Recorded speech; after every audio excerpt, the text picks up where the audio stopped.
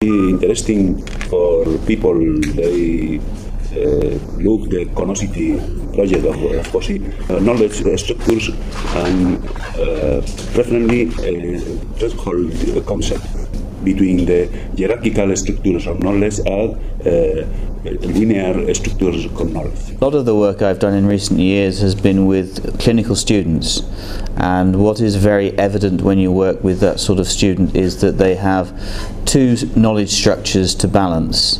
One is the linear structure of practice, the clinical practice, which is always in linear procedures, and the other knowledge structure they have to balance is the structure of science, which tends to be hierarchical.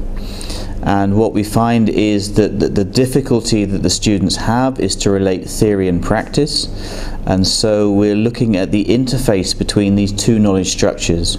And one of the working theories that we have is that the space between these knowledge structures is occupied by what have been called threshold concepts.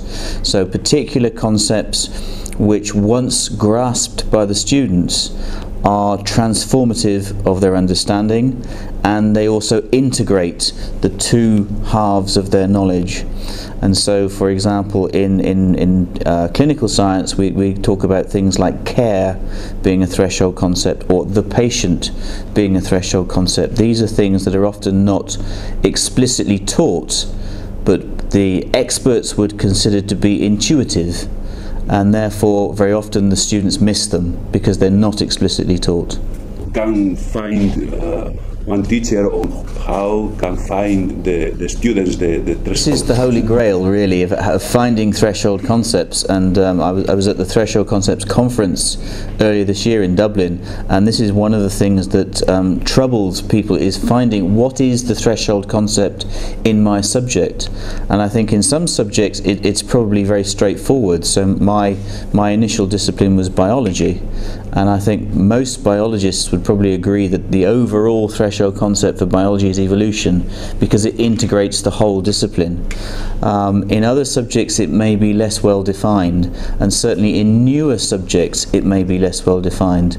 And whether there's one or more thresholds and how these threshold concepts link to each other is also something that is still to be really decided for each discipline.